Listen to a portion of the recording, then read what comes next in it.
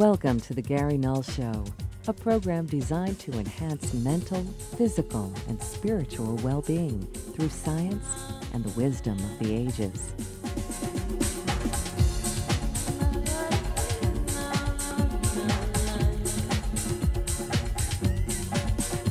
Let us take you on a journey of empowerment. Sit back, relax, and get ready to change your life for good.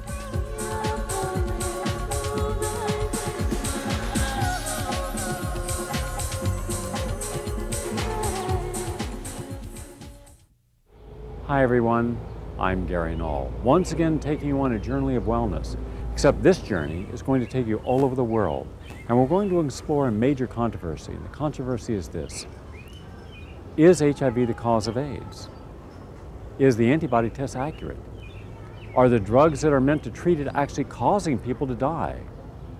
These are very important questions that many people believe have not been accurately or honestly answered by the people leading the war on AIDS.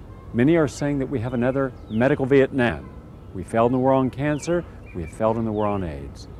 Join me now as we explore these issues in Deconstructing the Myth of AIDS.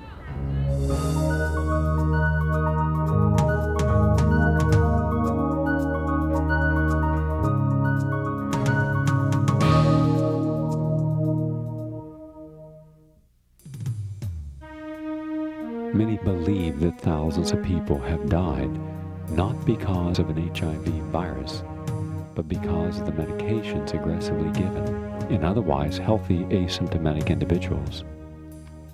Think about Septrim, The FDA says this should be given only 14 days maximum. Otherwise, your own blood picture is going to be destroyed irreversibly, means for the rest of the life, because the damages became inherited. Because it's Septrim, it's pure chemotherapy, it acts on a genetic level. This is why those kind of antibiotics are so effective, because they are destroying the genetic material of the bacteria, the damages are accumulating, and there is no repair. But the damages are accumulating inside our cells as well, and therefore this is the reason why AIDS, it's of greatest importance to everybody, but out of completely different reason. Because humankind is in danger to destroy its own genetic material using this kind of antibiotica and chemotherapy, which would destroy the genetic material of our mitochondria. This is the name of those bacteria inside our cell producing the energy. And then we go lower and lower with energy production, and this is what we are seeing. And if we then have no regenerative power, then it becomes a big problem. I've done most of my work on AZT, which first started being prescribed in 1987. And that's a long story, but I've shown that the original drug trials, the phase 2 studies, were blatantly fraudulent, proving nothing. And yet it was the basis for the approval of AZT not only in the United States, but 30 other countries. During the 3 years that I participated in the early AZT clinical trials, I witnessed the most shocking, unethical, unscientific, and corrupt behavior by the clinicians conducting these studies. For anyone who believes that AZT was proven to be safe or effective, I would never claim that based on the results of the studies that I participated in. Whenever there was an adverse reaction or something that could have been an adverse reaction to the experimental drug, this information was supposed to have been recorded on an as-needed form. Some kind of adverse reaction such as diarrhea or weight loss or night sweats or vomiting or fevers or the development of an opportunistic infection. Often these things were not recorded. And so how would you really know if there were adverse reactions to these drugs if they were routinely left out of the data?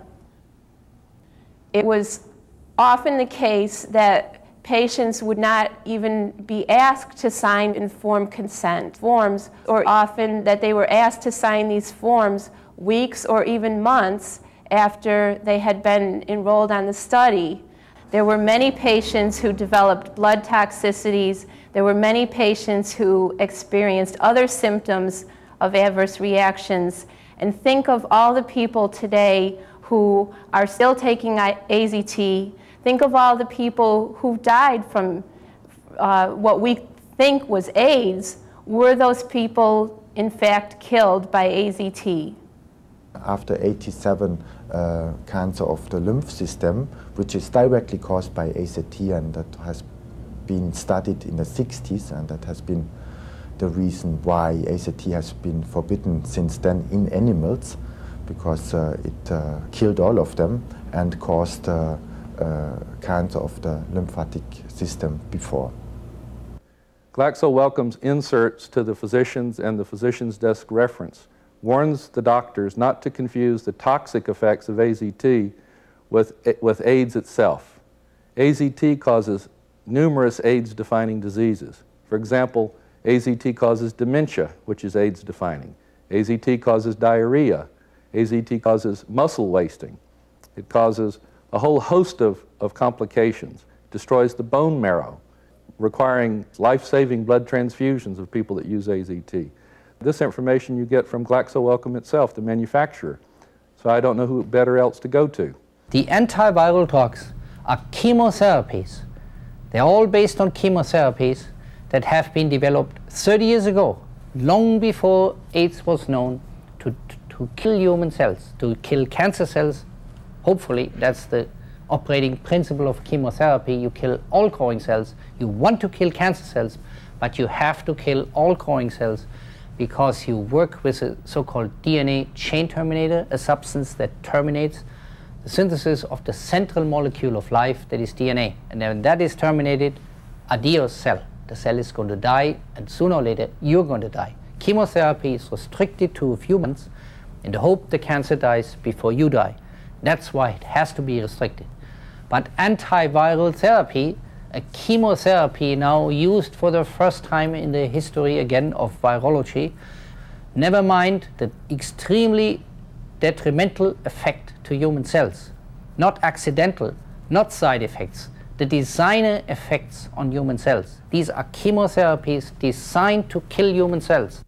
What if you were to take completely healthy individuals who had no risk factors for depressing their immune system, and every day, 4 times a day, you give them one of the most toxic chemotherapy drugs ever created, AZT? What would you imagine would be the state of their immune system and overall health within 2 years? And yet that's exactly what has been done with many people who have tested positive for the HIV antibody. 1987 was the year that there was a big rise in the mortality rates of HIV-positive hemophiliacs. 1987 was also the year that AZT was introduced as a therapeutic for AIDS and also administered to hemophiliacs that were HIV positive. And I'm pretty convinced that the rise in the mortality of these hemophiliacs is a direct consequence of the toxic effects of the AZT. AZT was so toxic in the 1960s that it was never used in humans. In fact, it was so toxic it was considered worthless. That's why they didn't even patent it. I'm also concerned with the growing number of states that are passing laws requiring pregnant women to be tested for antibodies to HIV. Following the passage of these laws, it's a short step to compelling or intimidating these women to take these poisons and also to give these poisons to their babies. When a woman is pregnant, in this country she's told not to be around cigarette smoke, drink coffee, alcohol. Yet we're telling a woman who tests positive on a non-specific test for antibodies that may or may not have anything to do with HIV that the only reasonable response is to take a drug that terminates DNA chains as they're forming, that causes immune suppression, anemia, seizures, muscle wasting, that causes damage to the mitochondria of the cells, that has been shown to produce infants with incredibly horrible birth defects ranging from webbed fingers to misshapen heads to holes in their chest to mental retardation. This is wrong. Women who test HIV positive and are pregnant are having their children taken away from them or being threatened with loss of custody if they don't comply with what the Centers for Disease Control acknowledges are recommendations for therapy and protocols. Testing HIV positive when you're pregnant can be simply a result of being pregnant. One of the first cross reactions on HIV tests that were ever noted was pregnancy itself. You have a self-fulfilling prophecy. The more people are treated against AIDS, the more people will eventually develop AIDS from it. And then the perfect excuse is delivered with the medication. You can say, Jesus, if I hadn't medicated you, you would have been sick even sooner and would have died sooner. But thanks to my medication, you are only getting sick now, and we're giving you even more medication. We need more money to develop further medications that have yet to cure the first AIDS patients. The old paradigm in science is first you find the cause and then you treat the cause. Well, with AIDS, we have violated both. We have assumed the cause, have never proved it. We have assumed it was infectious. We have assumed among all infectious agents, this virus does it. We have been unable to prove it. And we have cured and cured and cured against this virus, with the result of 600,000 patients, 350,000 dead, and not a single cure in sight. We are claiming more and more money to continue the same vicious cycle. Who really benefits from the billions upon billions of dollars spent each year on AIDS research? Those that control and maintain the HIV hypothesis of AIDS are two basic institutions: the Centers for Disease Control, the CDC, and the National Institutes of Health in Bethesda, Maryland. Both of these institutions will probably come as a surprise to the public to learn that they are military organizations. It was certainly a surprise to me to learn this. The leaders of the National Institutes of Health and the CDC have uniforms. They have military ranks. And as everybody who's ever been in the military knows, there's an information flow from top to bottom. Military structures are incompatible with free and open discourse and debate, which is supposed to be what science is about. When you have these military structures in the CDC and the National Institutes of Health, you can control the debate, you can control the information flow. Not only that, since the National Institutes of Health are the primary source of funding for all academic, medical, scientific research, they can control who gets funding to do what research. And in that fashion, they can control what gets published and, more importantly, what you exclude. For more than 15 years, the American public have been told that the HIV virus is the sole cause of AIDS. Those members of the scientific community who have questioned this dogma, the three-part equation HIV equals AIDS and equals death, have been suppressed. Peter Duesberg at the University of California, Berkeley campus is seen, as is often done with maverick scientists or others, as someone who is now dangerous. This is typically the way such mavericks are treated.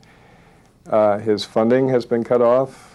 Graduate students are encouraged not to take his courses, and I think his administrative duties have included being in charge of the department picnic. This is a brilliant scientist who should be and is at the height of his powers, and he has not been treated as one would expect of one, a brilliant scientist, and two, a supposedly liberal campus like the University of California at Berkeley. Peter is a very scholarly person in addition to being brilliant too. He's very careful. He doesn't say anything that he can't support. And also one of the most brilliant people in, surely the most brilliant virologist, possibly the most brilliant molecular biologist around. He was a really well thought of guy too because of his ideas. The whole field, I mean in cancer, he's the guy that led him into the whole oncogene thing, Big research bonanza. Anybody who could order a little kit from some company and hire a couple of technicians could be a cancer researcher, because of things that Peter opened up. And then Peter said, no, I don't think that's actually the cause of cancer. And that made those guys a little bit angry. And then he comes along and does the same thing for AIDS. He said, you know, I think we're on the wrong track here. And for some reason, you know, the second time, it was almost like nobody even had to argue with him. Oh, it's just Peter again, ruining our fun, telling us that all this easy research stuff that we know we can do now for years, and the American people will pay for it, that we shouldn't be doing that. And Peter did that again. He did that twice. We need a lot more Peters.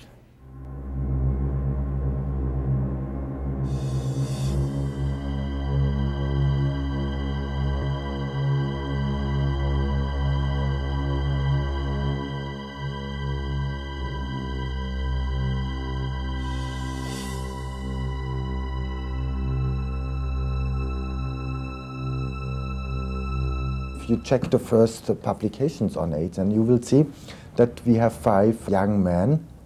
All of them had the use of nitrites reported, and those nitrites were used for sexual stimulation, but they are very dangerous. They are oxidizing the blood.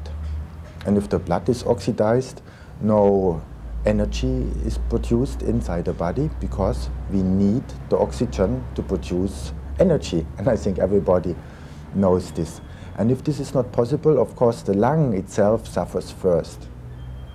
And when the lung suffers, there's no replacement of the old and dying cells. Fungal infections have the possibility to come in and to feed on those and this dead or dying organic matter. And this condition is called PCP. And that's a fungal infection. That's not a protozoan or bacterial infection, which is waiting inside the body till the immune system is going to go down. You know how you give pneumocystis to a rat if you want to? Put him on a low-protein diet and give him some steroids for about 6 weeks, and he'll get pneumocystis. These guys are doing that same thing. Low-protein diet and a lot of steroids. I mean, all kinds of steroids. And that's the known way. I mean, that's what the people that study pneumocystis, that's the way they produce a rat model for pneumocystis. What we see, and this is consistent in all industrialized countries, United States, Europe, 60% have fungal infections, 20% have cancer. And the rest are some rare forms of unicellular organisms. Of course, in the beginning they thought a lot of bacterial infections would show up. So they added the bacterial infections inside the definition of AIDS, but then they have to take them out because they didn't show up. And why should established diseases should form a new syndrome?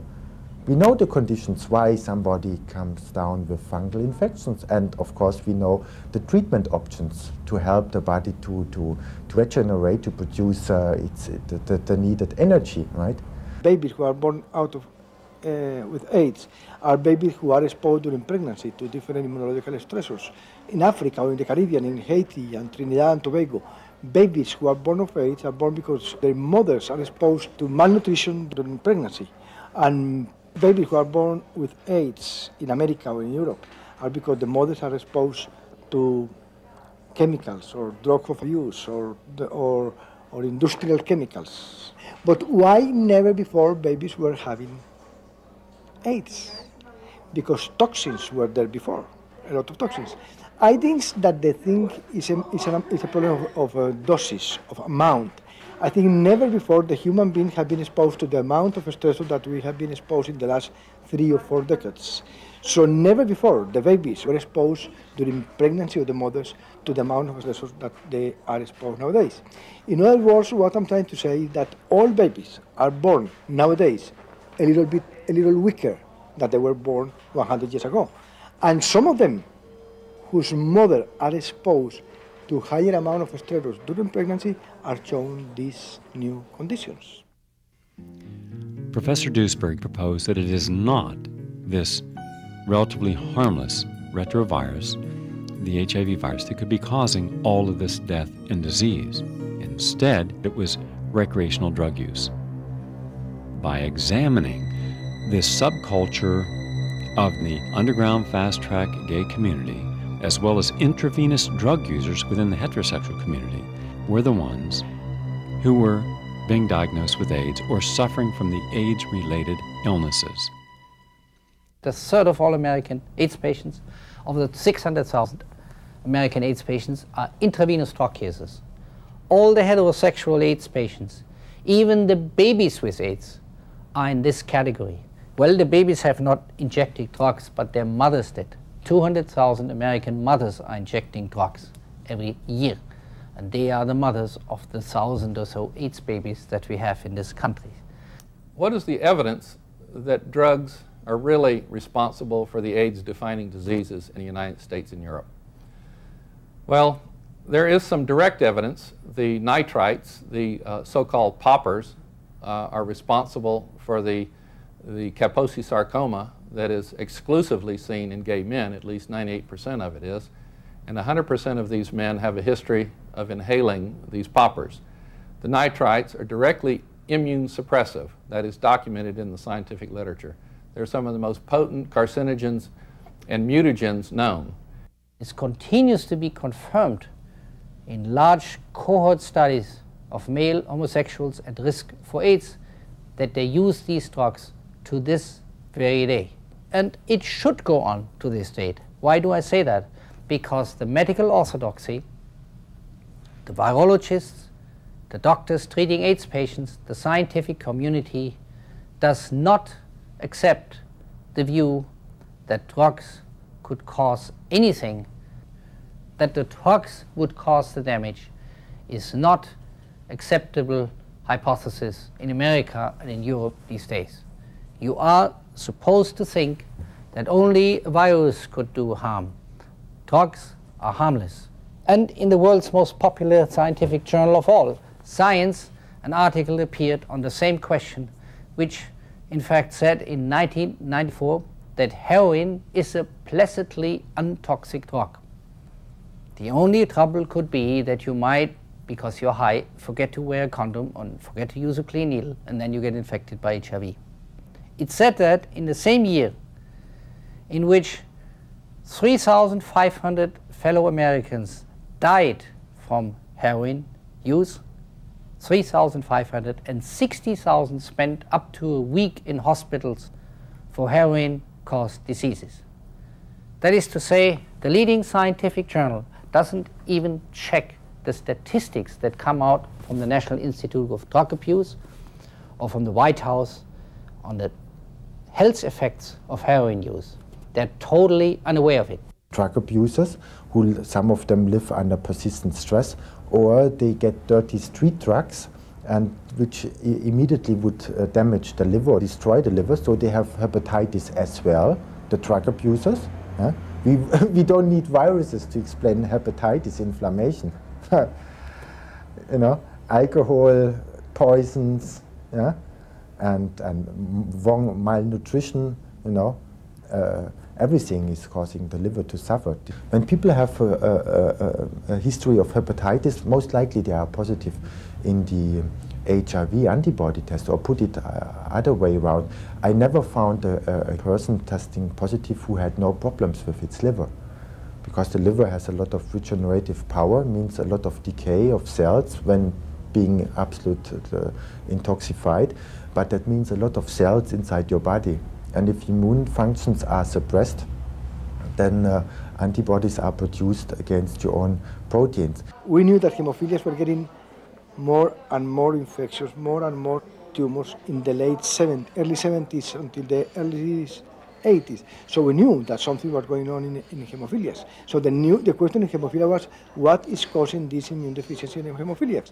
And I think what was causing the new things in hemophiliacs was the way we were treating them. All of them had hepatitis. That means the inflammation of the liver. And they have such a lot of problems because it was a big business selling clotting factors every day. But this destroyed the hemophiliacs. This caused harm to them to great extent. And when AIDS came up, it was an ideal thing to wash their hands and blame it on a new virus which has been transmitted. What they have overseen, and that's a real catastrophe for all chronic disease, where the energy is produced inside our cells. These bacteria are so stable, integrated inside the cell, that a great deal of their own genetic material has been exported inside the nucleus, where there is protection of the genetic material, better than in the bacteria themselves, but they have their own genetic material. That has been overseen. And now think about the antibiotics killing bacteria. They are killing our own energy plants inside the cell. And if the cell is not able to produce enough energy, it might die. So you go into persistent inflammatory conditions if the body has enough regeneration power to build up new cells, or the cell becomes cancerous, using fermentation as its source of energy. And in the liver cells we have most of the mitochondria present, 500 per cell. So that's the highest concentration of mitochondria. Of course, in egg cells of the women we have 500,000. And therefore AIDS is of greatest importance for women due to completely different reason, because with every shot, with unnecessary shot of antibiotica, they would destroy their genetic material, which they would pass over to the offspring, because the mitochondria are only given to the next generation through the egg cell. We have to switch our thinking from antibiotics, which means if you are hurt by a microbe, kill the microbe, and many times kill the patient too. But we have to go back to symbiosis from antibiotics to live in peace with our microbes. If you think about time in terms of evolutionary time, and you see the population of humans growing like it has, the chances of you getting a human virus today are a hell of a lot higher than they were, say, 10,000 years ago. And it goes up in a funny way. Let's just say that there are an infinite number of retroviruses in the world, because they're changing so fast you couldn't really count them. And as more and more people are in your life, you get more and more chances of getting retroviruses. Now, they all might be harmless. The chances are good that they are, because they're just barely alive. But if you hang out with 1,000 people a year in a way that would maybe allow you to get some or most of their retroviruses, and they hang out with 1,000 people a year, and they hang out with 1,000 people a year, you're hanging out with a fourth of the human race. You're getting all the retroviruses from all over the planet. Now, it might be that none of those things by themselves is going to hurt you, but we know that some of them do grow in your immune cells. Right? And they come in at very low multiplicity. You don't make an immune response every time you get a retrovirus inside of you somewhere. But if you have a cell in your immune system that has a retrovirus in it, and you promote that to clonality because it's going to be a part of an immune response, that cell, then the retrovirus will definitely escape. It will flower in a sense, and it will then have to be dealt with by the immune system, because there'll be enough of it showing in the blood that the immune system will go for it.